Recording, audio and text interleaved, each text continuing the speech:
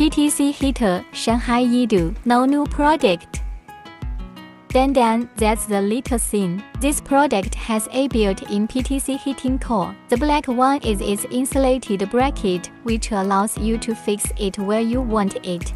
This one has a voltage of 220 volts. See, this is its back, sides, bracket butt, and its threads.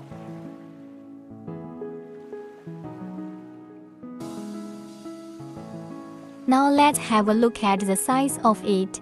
Bracket this end to that end, length 113 mm. Width of bracket 35 mm. Aluminum corrugated strip width 24 mm. Thickness without bracket 15 mm. Next, let's get to know its brother, the new bracket heater. Briefly, I'll show you its siblings. Side and back. Again, this one is 220 伏.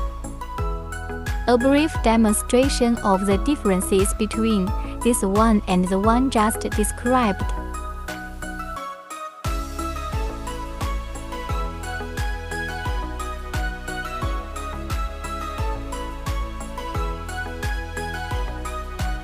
Again, to show you the dimensions of this product.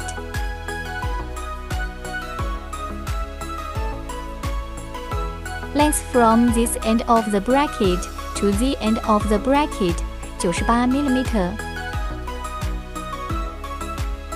Constant width of aluminum corrugated strip 24 mm. Thickness without bracket 15 mm. Look, the two aren't super similar looking. Next, I'll show you how it changes temperature, dry firing temperature and air out temperature. The current ambient temperature is 18.5 摄氏度. Ready, go!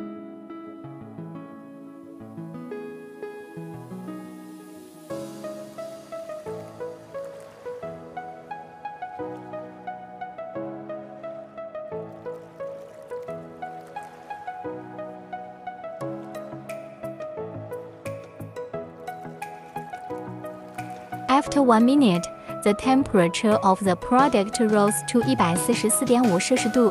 Now connect a small fan to dissipate the heat. Let's take a look at the air temperature after cooling together. It just burned very high, so now our techs think it's hot. Connect heater and fan to the correct positive and negative power sources now. Right away, don't rush.